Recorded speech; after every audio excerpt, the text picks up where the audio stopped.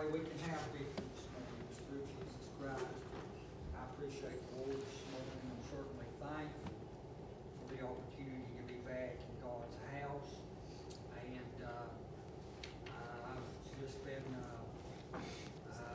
had a hard week. Some of y'all, I know you've had a hard week. I ain't going to talk about that. We've still got an adversary, the devil. He's still fighting us. The more you try to do for the Lord, the more the devil will fight you. I'll tell you that. And, you know, the devil, I ain't going to brag on him this morning, but he'd like to shut me down. He'd like to shut this church down. He'd like to shut down, Brother Lonnie, what you talked about this morning, that good Sunday school lesson about what the Apostle Paul was preaching. Now, I was thinking as you was teaching, I was listening a while back to Billy Graham's, the last interview they did with Billy Graham. And I know a lot of you probably saw that. But the last interview they did with Billy Graham, he was just down to a whisper. But he said, this is what I've learned. They asked him a question. And he said, this is what I've learned in all my years of ministry, what it comes down to. He said it comes down to the cross and the blood. He summed it up right there. It comes down to the cross of Jesus Christ and the blood that he shed for the atoning of sin. And boy, I thought that was good. And that's what the Apostle Paul was preaching. Can I say something? Baptism is an ordinance given to the New Testament church. And the Lord's Supper. That's the only two ordinances God gave to the local New Testament churches. Baptism and the Lord's Supper. But I want to say something. Baptism don't save you. The Lord's Supper don't save you. The thief on the cross that hung beside Jesus, he was never baptized. He never had the Lord's Supper. But Jesus said, this day thou shalt be with me in paradise. And that was because that he believed on Jesus. He believed in his heart. And that's what the Apostle Paul was preaching, was salvation through Jesus Christ. And I appreciate that this morning.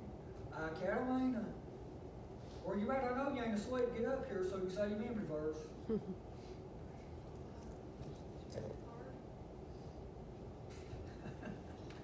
She's dropped her pacifier. You don't need that to say a memory verse. Hurry up, come on. Come on up here. It's up here, I got it. Come on. Come on, we're burning daylight here. We're ready to preach. Oh, wow. Well, I wish I could go around like that while I'm preaching. Run around trying to pull a pig like making 9. Here, you want to hold this? All right. Let's see. Come here. I'm going to get you guys up here because I'm assuming this is on. Yeah. 87.7. 87.7. God, man. Keep moving fast. All right. What's our memory verse? Psalms 56:3. Psalm 56:3. What time I'm afraid, What time am I afraid? I will trust in thee. I will trust in thee. Very good. Praise the Lord. Boy, that's good. Thank you, Carolyn. And you love the young ones want to say one? You want to say a verse? I ain't going to force you. I'm just asking you. Anytime.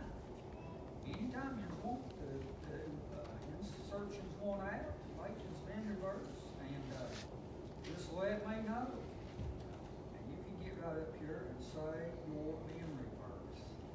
Amen. Jesus said, bid the little children come unto me, for such is the kingdom of heaven. And praise God, I love children, I love these young ones. All right, this morning, I'll quit rambling on. Like I said, I would ask you to remember my father-in-law. He's a sick man, and he needs a touch from the Lord. And also remember my wife. She's going through some things, and God knows what it is. And I just ask you, please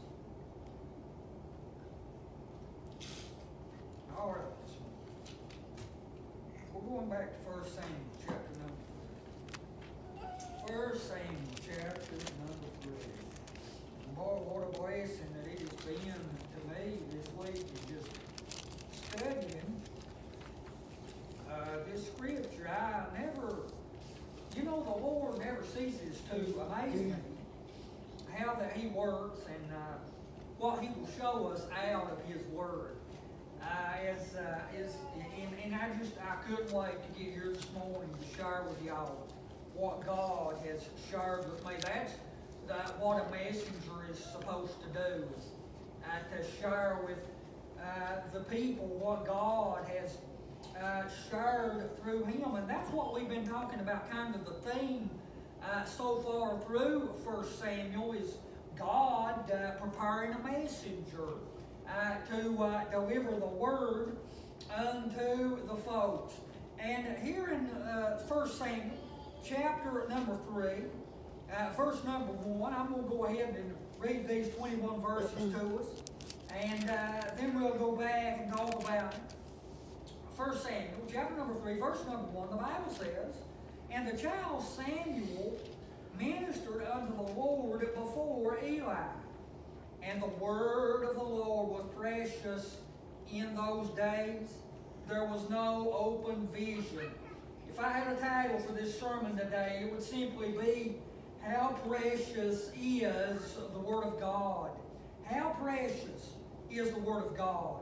Verse number 2, "And it came to pass at that time when Eli was laid down in his place, and his eyes began to wax dim, that he could not see. And there the lamp of God went out in the temple of the Lord, where the ark of God was. And Samuel was laid down to sleep. That the Lord called Samuel, and he answered, Here am I. And he ran unto Eli, and said, Here am I, for thou callest me. And he said, I call not. Lie down again, and he went and lay down. And the Lord called yet again, Samuel. And Samuel arose and went to Eli and said, Here am I, for thou didst call me. And he answered, I call not, my son. Lie down again. Now Samuel did not yet know the Lord, neither was the word of the Lord yet revealed unto him.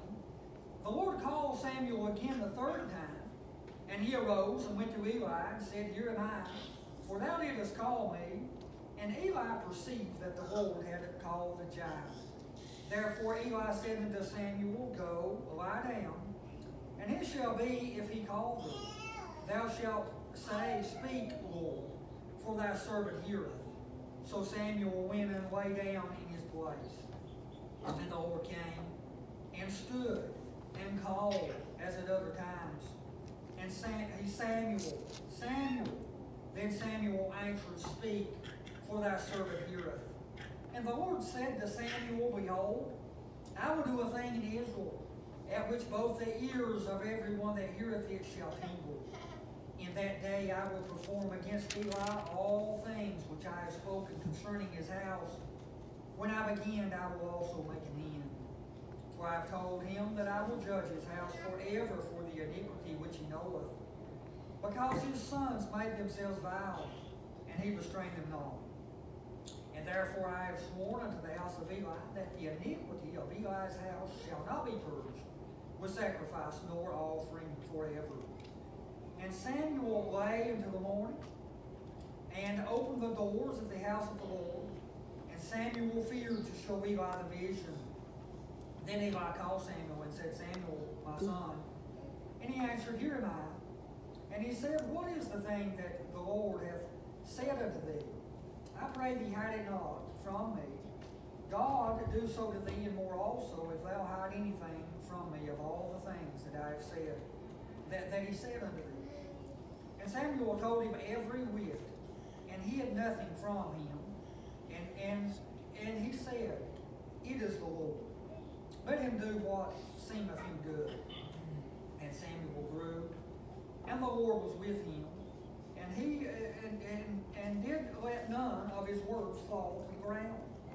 And all Israel from Dan to Beersheba knew that Samuel was established to be a prophet of the Lord. And the Lord appeared again in Shiloh. And the Lord revealed himself to Samuel in Shiloh by the word of the Lord. Father, in Jesus' name, thank you today for the precious word, for the reading of your word. God, I pray that you'd help us today, Lord, as we break the bread of life onto the table of the hearts of your people. God, I pray, Lord, for unction today, Lord. And God, I pray that you'd back up the opposing powers of hell and the devil from off this church and from off this service and from off these people. And God, help us today now, Lord. And what you do for us, we'll thank you and we'll praise you in Jesus' name. Amen and amen. How precious is the Word of God. Our subject today, I believe, in this passage of Scripture is the Word of God. Our purpose in this chapter is to see God's Word come alive through the messenger. The messenger of God brings the Word of God. God, through that messenger, brings that Word alive. Brother Lonnie, as you taught the Sunday school lesson, what happened is, when you take the bread of life and you start breaking it, God multiplies it, just like He did the bread when He fed the 5,000. When you take the gospel, when you take the Word of God and the messenger, the Word of God comes alive through that messenger. I'll have you know today that there's no power in me as a person, as a human being. But God, for some reason, called me to preach His Word. And He takes His Word, and He is faithful to bring that Word alive through the messenger, whoever the messenger may be. The Word of God can be rewarding and comforting as it was with Hannah. The last two Sundays, 3 weeks ago, we went into 1 Samuel and we talked about the prayer of Hannah and how God used her, how He used that young lady, and how that God answered her prayers. And last week, the reward and comfort that God gave unto her for the prayer that she prayed and how God answered it. And the Word of God can be rewarding and comforting, as it was with Hannah. But I thought about this. It can also be for judgment and reproof, as it is for Eli. We'll notice this morning that God had a message and He had a word for Eli. And it was for judgment and for reproof.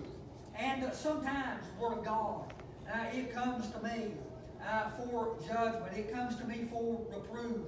And thank God we can have that and we can change our ways if need be.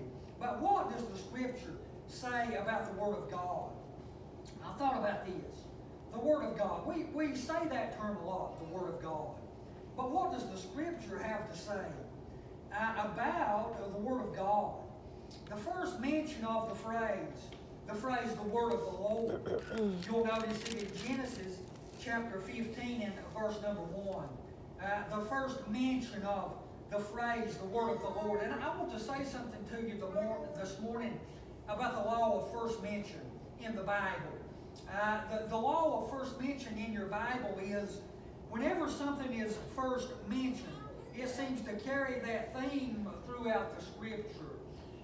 And here in Genesis 15:1, and after these things, the word of the Lord, the word of the Lord came unto Abram, saying, Fear not, Abram, I am thy shield and thy exceeding great reward. And so we'll notice the word of the Lord. It seems to carry that theme throughout the Bible, especially through Abram's life. I am thy shield and thy exceeding great reward. And thank God this morning, through the word of the Lord, that He is still, praise God today, our shield and our exceeding great reward. Hallelujah. Jesus, He's a shield and He's a buckler to His people today. And He will help us through the hard times of our life. Amen. But He, praise God, is an exceeding great reward.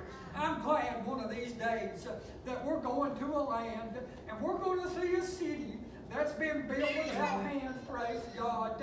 We're going to a land that is fairer than day, and we're going to receive that exceeding great reward, and that is to be with our Lord and Savior, Jesus Christ, throughout the ceaseless ages.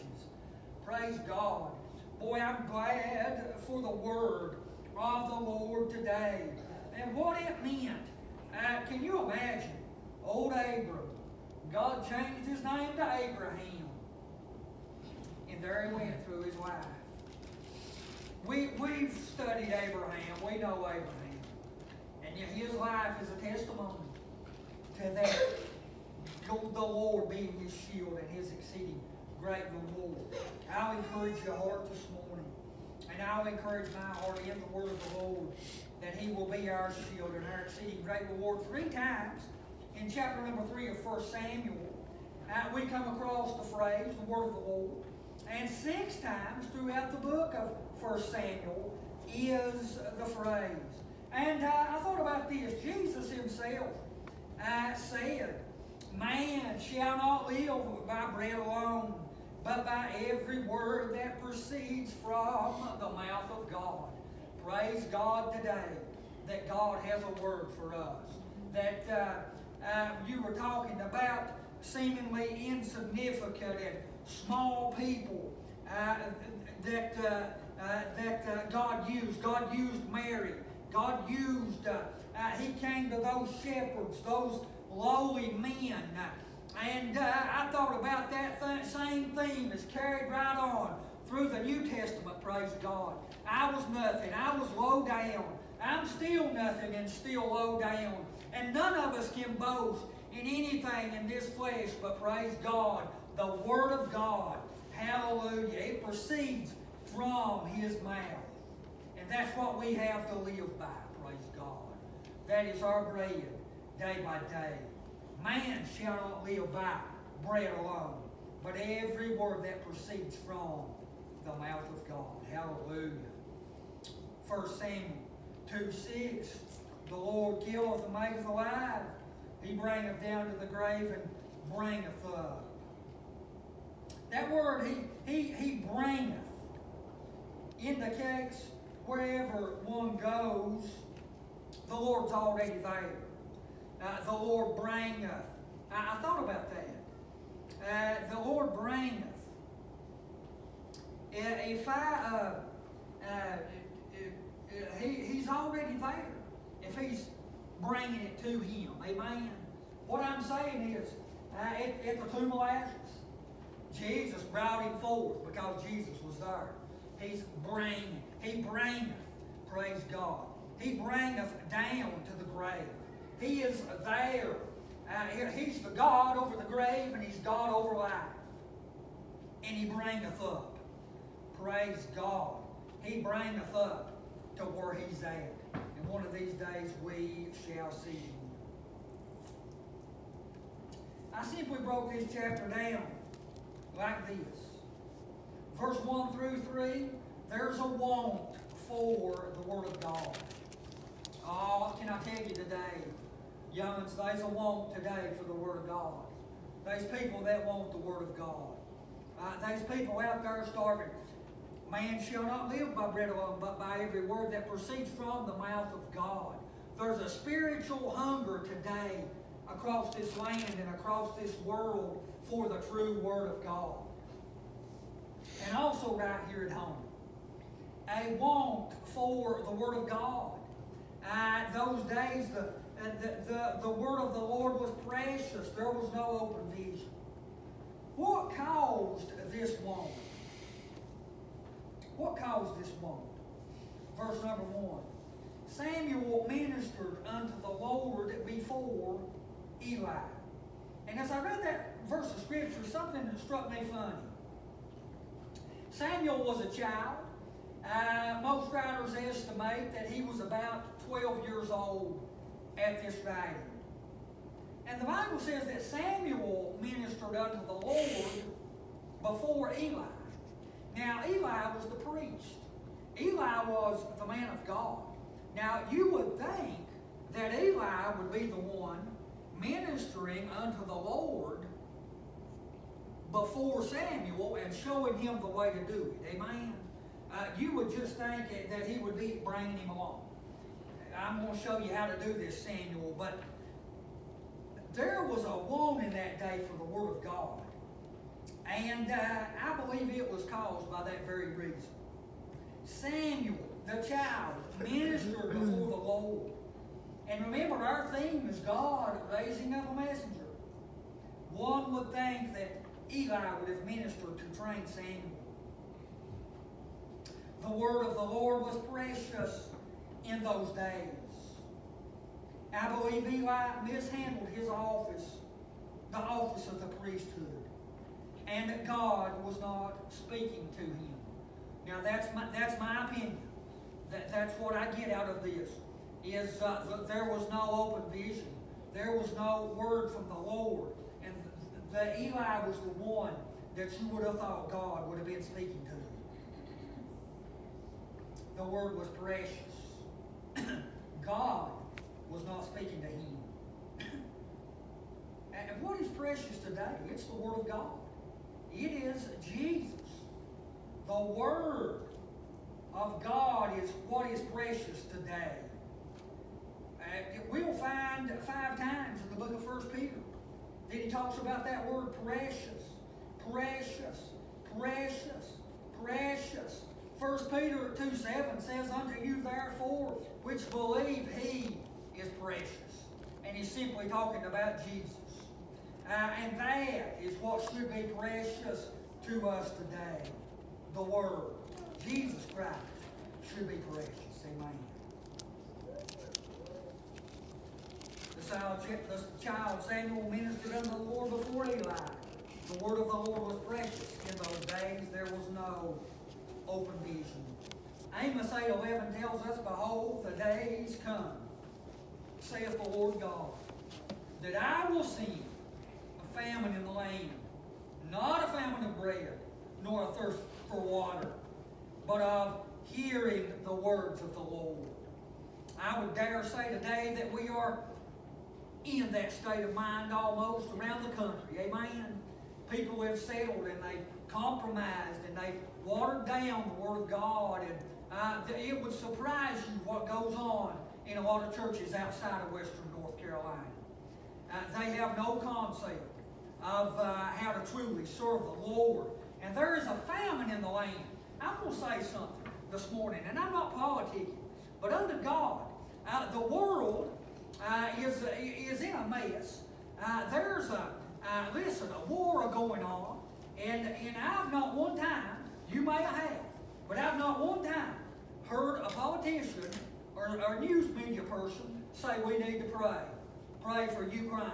Pray for what's going on. In times past, I remember when the president would get up and said, call a national day of prayer, they'd ask people to pray. But I've not one time heard them mention, they won't mention God's name. It burns me up. They won't mention Jesus' name. They'll run around at Christmas time and say happy holidays. And I don't like it, amen? I like to keep Jesus in things. Not only at Christmas, but praise God every day of the year. And he said, I will send a famine in the land. Not a famine of bread nor a thirst for water, but of hearing the words of the Lord. God speaks His word in His time through His messenger. Amen. God's raising up a messenger in Samuel. And I'm afraid that across the world, there are no messengers. There are messengers, but they're sending out the wrong message. Amen. They are. They're sending out the wrong one. Praise God. Now, verse number 11. I'm going to skip over here and read this. And the Lord said to Samuel, behold, I will do a thing in Israel, at which both the ears of everyone that heareth shall tingle. That word tingle, it's Saul. That's how it's said in the Hebrew. Give the idea of a vibration, to tinkle, rattle together as the ears reddening in shame, or the teeth chattering with fear, to quiver or to tingle. This is the message that's fixing to come through this child. Fixing to come through Samuel. And also, we'll notice in verse number 1, he says the phrase, the child. The child, Samuel. And I want to say this. God can use anyone who is willing and obedient. God can use anyone who's willing and obedient. God can use a child. God can use a grown-up that's willing and obedient. I thought about Samuel. Childlike faith is what he had. He was, who's more humble and trusting than a child? Amen. And here he is, raising up Samuel. Samuel, I believe he's humble and he's trusting. He's not got hard-hearted and not got away from the Lord, as a lot of folks do when they get up in life and have hard times. Who's more humble and trusting than a child? To have childlike faith. Jesus himself said, "Bid the little children to come unto me." The purpose of chapter number 3, I believe, is found in chapter number 2. The key verses. Verse number 18. But Samuel ministered before the Lord, being a child, girded, in an ephod. Verse number 30 of chapter number 2, for them that honor me I will honor, and they that despise me shall be lightly esteemed. And verse number 35, I will raise me up a faithful priest, that shall do according to that which is in mine heart and in my mind. That's what God wants his messenger to do. To say what God would say. Amen. What's on his heart and in his mind. And that's what Samuel, that's what he was raised up to do. Verse number 2, and it came to pass at that time, when Eli was laid down in his place, and his eyes began to wax dim, that he could not see. I believe that Eli lost his vision. And I believe he did it in a twofold way. I believe Eli lost his vision physically. I believe he was getting old and that he couldn't see. I went to the VA doctor this week through an eye appointment to get me some new glasses because my eyesight's just getting worse and worse. And, that's just the way it is, I guess, as we get older. But Eli, he was getting older, and physically, I believe that he was losing his eyesight. But I believe that he spiritually had lost his sight as well. Proverbs 29:18 tells us, where there is no vision, the people perish. That vision must come through the messenger. That messenger must relay that vision unto the folks. And Eli, I believe, had lost his vision.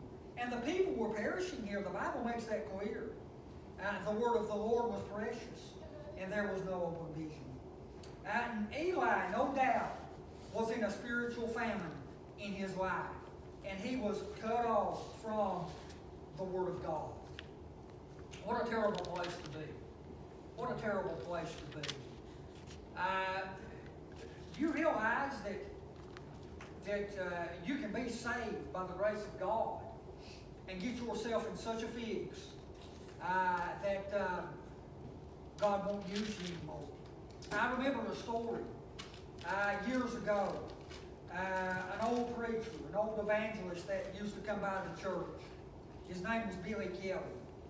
And he was a preacher from way back. And he told the story of this old-time preacher. The man was an Irishman. And he was just an on-fire preacher. And but this man, the devil threw a temptation at him. And that man fell into that temptation. And Brother Lonnie, I believe that a preacher can disqualify himself from preaching the Word biblically by some of the things and that man fell into a sin and disqualified himself. But here's the thing. That man couldn't preach anymore But the gifts and calling of God are without repentance. And if God's called you to do a work, you'll never lose the desire to do that. But that man, he couldn't take it. He couldn't take my prison. It drove him crazy. They put that poor fella in an asylum, and he lived the rest of his years in an asylum. They thought he was crazy. But one day he said that old Irishman, he called through the door where they'd slide his stuff in and out of his little room, and he called for an attendant, and he said, "I want you to bring me my Bible." And they went and got him his old Bible and slid it into him. And those folks that worked there said that man opened that Bible and preached for about the space of 2 hours. A message like you had never heard in your life. And then it just went silent. When they went to check on him, he was dead. That was the last thing he done on this earth. And I think that's a crying shame that the devil would get us in a position like that.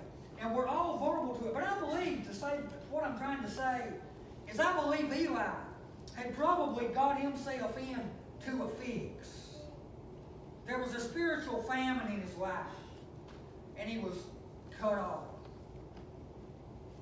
Verse number 3, the Bible says, "An air of the lamp of God went out in the temple of the Lord, where the ark of God was, and Samuel was laid down to sleep." Oh, praise God. Here's where the Lord rubbed my cup over this week when I was just studying this passage of Scripture. Eli might have lost his vision, but God was about to give sight to one who had never saw before, and that was a little boy named Eli. Praise God, God is going to raise him up a messenger. Church, I'll encourage you all. God forbid that I ever fall off the wagon.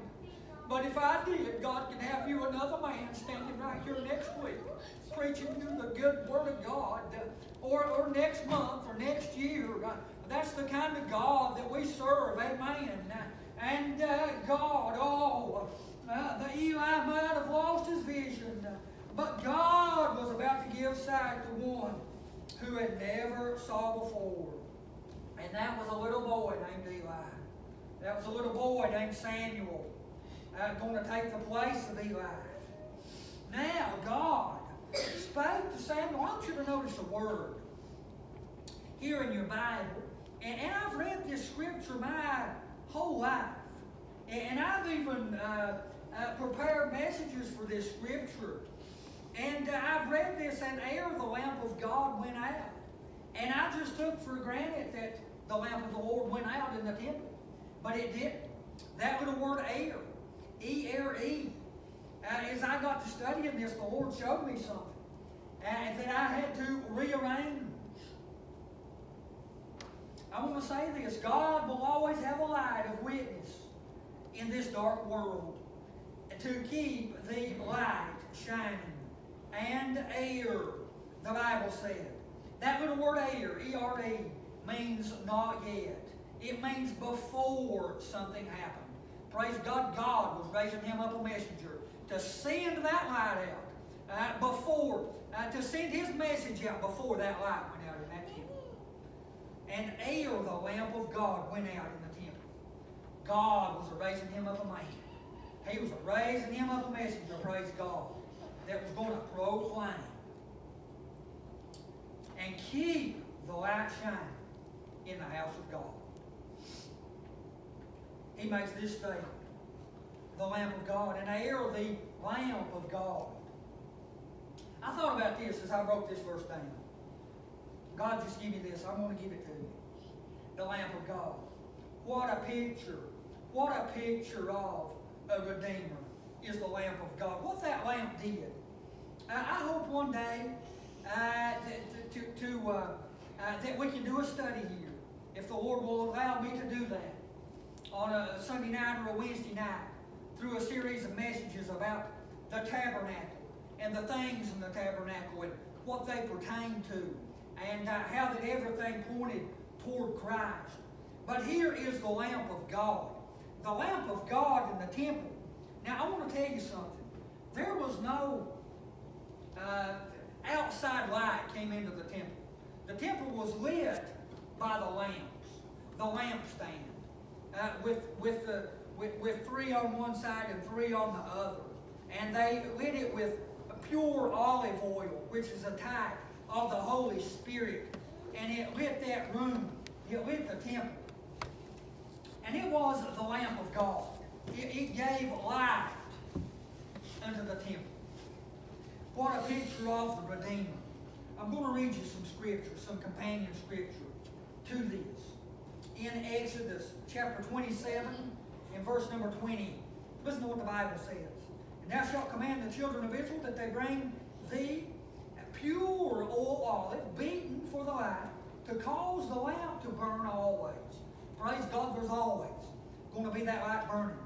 Here in the note of my Bible, I use the old Schofield. Oil is a symbol of the Holy Spirit. Christ is the oil-fed light, ever burns, the light of the world. But here we have not the world, but the sanctuary. It was in the temple.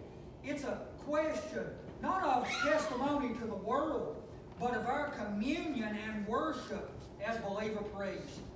Praise God, what a significance that this lamp had burning there in the temple. And what a picture, listen, of the Redeemer. The tabernacle, there were 2 compartments, 2 lights, the holy place of the candlestick. Listen to this. I want you to get this. Exodus 25:31. And thou shalt make unto it let me make sure I'm in the right place here. Exodus 25:31. And thou shalt make a candlestick of pure gold, of beaten work shall the candlestick be made. His shaft and his branches, his bowls, his knobs, and his flowers shall be of the same. That candlestick is a type of Christ, their light, shining in the fullness of power of the sevenfold Spirit. Natural light was excluded from the tabernacle. That's why you had that light. Praise God, in the holy place. And then in the holies of holies, the Shekinah glory of God was manifest. It's important to see that these are still 2 lights. Christ, the light of life,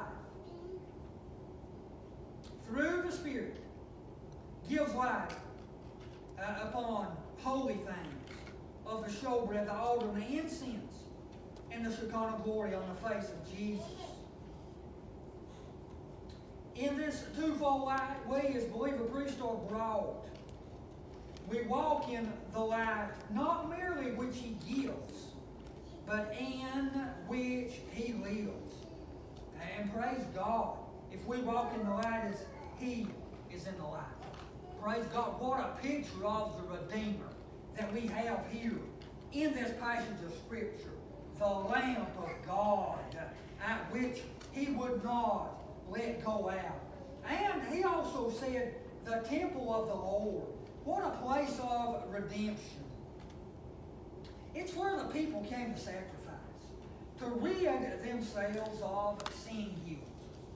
Worship and praise the Lord. Oh, praise God. The temple of the Lord. What a place of redemption. It's our place of redemption. Amen. You remember the day when you came into the temple of God, to the church, and got saved by the grace of God. Hallelujah. What a place of redemption. Where the ark of God was. What a place of reconciliation. Once a year on Yom Kippur, the Day of Atonement, the Jews' most holy day of the year, the high priest would enter the Holy of Holies to burn incense and sprinkle the sacrificial blood. By this act, the high priest atoned for his own sins and the sin of his people. He was simply showing forth. Listen, it was a time. He was showing forth of a brighter day to come. Praise God, if when Jesus would come, amen, on a hill far away stood an old rugged cross, the emblem of suffering and shame. Praise God. And listen, I thought about what a place of reconciliation. And we have to think about Jesus Christ when we think about reconciliation, because He bridged the gap between God and man when He hung on the cross. On a hill far away stood an old rugged cross, and blood ran down that cross. And when the Creator's life's blood touched the creation of this earth, the rocks rent, the earth shook, the veil in the temple was rent in twain from top to bottom, and Jesus Christ bridged that gap. What a picture, praise God. Where the ark of God was. What a picture of reconciliation. Oh, and I love this part. I love this part here in this verse. And Samuel was laid down to sleep. Well, you can read right over that and not get nothing out of it, but what a significance. Oh, this verse just gets better. And Samuel was laid down to sleep. Where was he at? He was in the temple of God. He was in a place. That word Shiloh, where it was at, that word means a place of rest. He was in the house of God, outside the heathen rage, the war ravaged, and sin rivaled. But inside, Samuel laid himself down to rest. Praise God, I'm glad today that I have a sanctuary. I'm glad that I have a place today to come into. Listen, we get out there in that world, and we get tore up, and the devil tries to run us down. Amen. He sure does. And he'll do that to every one of us. But praise God, I want to encourage your heart this morning for this place of sanctuary, this place that we can have to come into, to have communion and a fellowship, and be reconciled with our Savior. Praise God. What a place of rest. Hallelujah.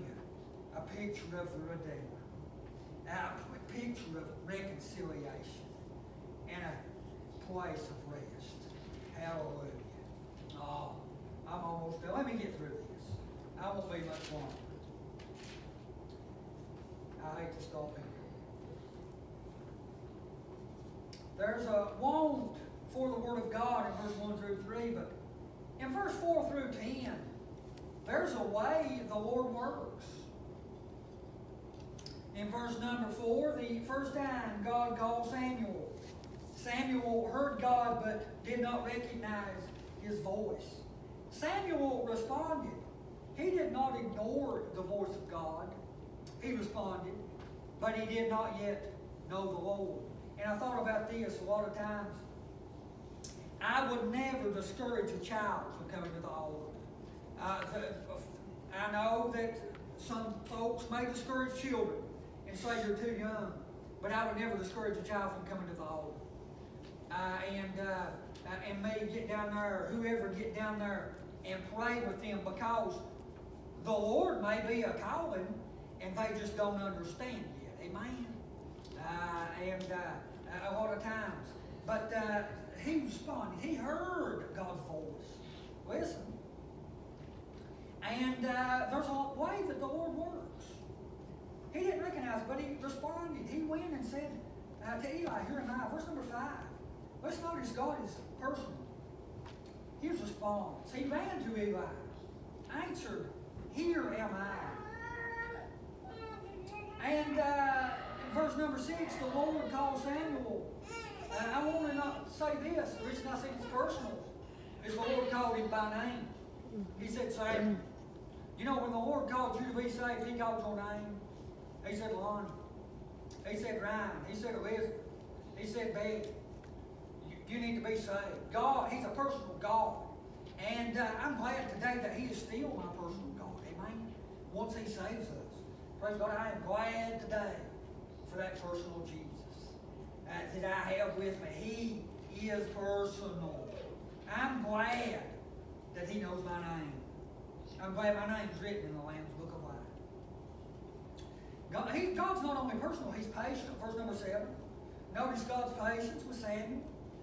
There could be folks today, like the child Samuel, that did not yet know the Lord. Yet God, He is patient. Samuel did not yet know the Lord. Neither was the word of the Lord yet revealed unto him. God was personal, God was patient. And God's word, His voice, must be spiritually discerned. He did not yet know the Lord. Verse number 8, God is persistent. God did not tell Samuel, hey Samuel, I'm God. He allowed Samuel to learn that on his own. Amen. I believe that's what he did. God was persistent. And Samuel, verse number 9, he went and laid down in his place. Samuel was laying in his place, waiting for the Lord. And I want to say something about children that aren't saved. Keep them in the house of God. Keep them in Shiloh. Keep them in the place of rest. And keep them waiting for the Lord. And one day God will save them. And God is precise in verse number 10. Notice the Lord. Notice what He did. Verse number 10. And the Lord came. He came to where Samuel was at. He stood and He called. Now, I want to say something right here. I want you to notice that He calls Samuel's name, He called his name twice. He said, Samuel, Samuel. In numerology, 2 represents union, such as marriage. 2 become one. And this is how God is raising up this messenger. Samuel, Samuel. There's going to be a union. The number 2 is also represents division. He's going to send a message. And that message is going to be a division of Eli. You remember that over in 1 Kings 17:10, the widow of Zarephath, in verse number 12 said, I go to gather 2 sticks so that me and my son will die. She's gathering 2 sticks. There's going to be a division, she thought, between me and my son. We're going to die. And that's what God is bringing into the message. We'll see here.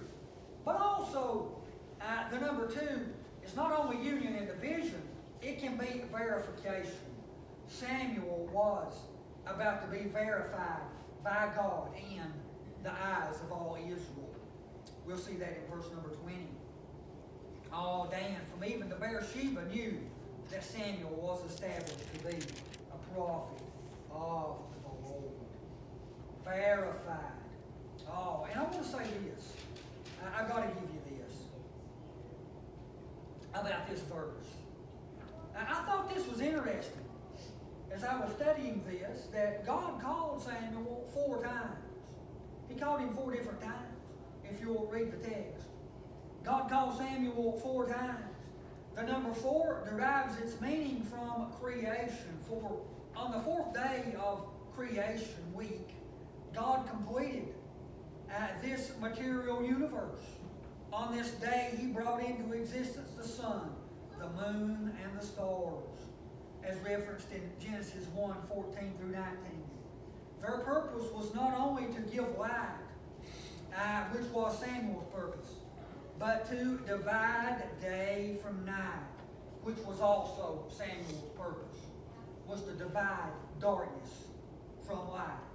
And interestingly, the Hebrew word for seasons, there in Genesis 1:14, is mode.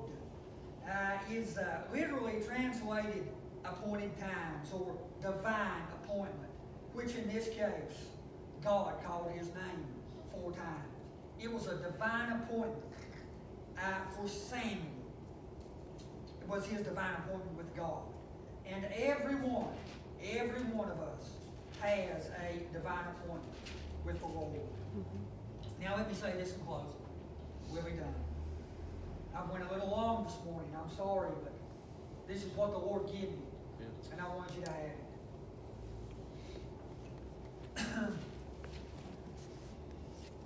There's a want for the Word of God. There's a way the Lord works, verse 4 through 10, but in verse 11 through 21, there's a witness. And here is the Lord's sure witness. Let's notice it together about her. The Lord's sure witness. Verse 11 through 14. The Lord said unto Samuel, Behold, I will do a thing in Israel, which both the ears of everyone that heareth it shall tingle. In that day I will perform against Eli all things which I have spoken concerning his house. When I begin, I will make an end. For I have told him that I will judge his house forever for the iniquity which he knoweth, because his sons made themselves vow, and he restrained them not. And therefore I have sworn unto the house of Eli that the iniquity of Eli's house shall not be purged with sacrifice or nor offering forever. The Lord's sure word. The word of the Lord, that phrase. Listen, the first mention of it we've already said is in Genesis 15:1. And after these things, the word of the Lord came to Abram in a vision. Fear not, I am thy shield and thy buckler. We've already covered that, the law first mentioned, and carries with it that theme. So as with Abraham, so was with Samuel. God was a shield, an exceeding great reward to him. Verse number 12, we'll notice a time. A time. I believe here, listen, in that day, I will perform against Eli. There was a time. There was a time to be born, a time to die, a time to kill, a time to heal, a time to break down, and a time to build up. A time for every purpose under heaven.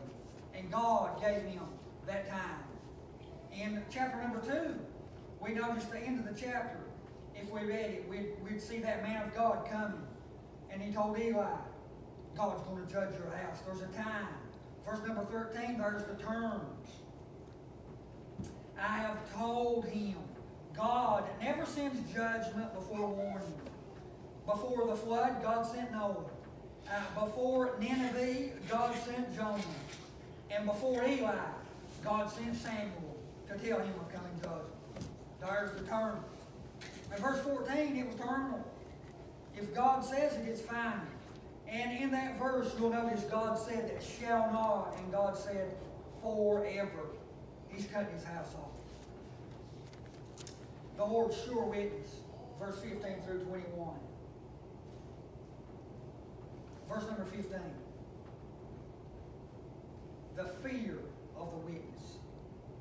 Samuel waited until the morning and opened the doors of the house of the Lord. And Samuel feared to show Eli the vision. He was scared to show Eli that vision. He was afraid of doing what the Lord told him to do. But God gave him the strength to do that. Samuel, the faithfulness of the witness. In verse 16 through 18, Samuel told him all. And then there's Eli's callous response. It's the Lord. Let him do what he wants to. And in verse 19 through 21 is the future witness. Oh, we notice Samuel. Here in verse number 19, Samuel is growing. He's growing in the Lord. Every day he's getting more mature spiritually and physically. The Lord has talked to him. Here Samuel is growing physically and spiritually. Samuel is glowing. The Lord was with him. And Samuel was gracious in all of his duty to speak the word of the Lord. He did not let none of his words fall to the ground. He let none of the Lord's words fall to the ground. He was that faithful witness. Let's stand this morning, please. That faithful witness. He let none of his words fall to the ground. Verse number 21, the confirmation of the Lord's witness and the continuation of fellowship and revelation between the Lord and Samuel. Here it is. And all Israel, from Dan even to Beersheba, knew that Samuel was established to be a prophet of the Lord. The Lord confirmed this witness that he raised up. He confirmed Samuel for all Israel. And there was a continuation of fellowship and revelation between God and Samuel. And the Lord appeared again in Shiloh, in that place of rest. And the Lord revealed himself. And I believe here, I simply broke it down like this. The Lord appeared again, he was prevailing. The Lord revealed himself. He was personal by the word of the Lord. And the word of the Lord is precious today. That is what is precious today. And it is powerful. How precious is the word of the Lord. He appeared again to Samuel, as he will you and I. The Lord revealed himself in a personal way, in that place of rest, by the word of God. Hallelujah. Father, in Jesus' name, thank you for the day. Thank you for the blessings of life. Lord, I know it's been scattered today, but God, I thank you for having us. Lord, I pray that you take your message, bless it today, use it for your honor and your glory, and I know you will, Lord. God, I pray that you dismiss us in your power and in your fear and what you do for us, Lord. We'll thank you and we'll praise you in Jesus' name. Amen and amen.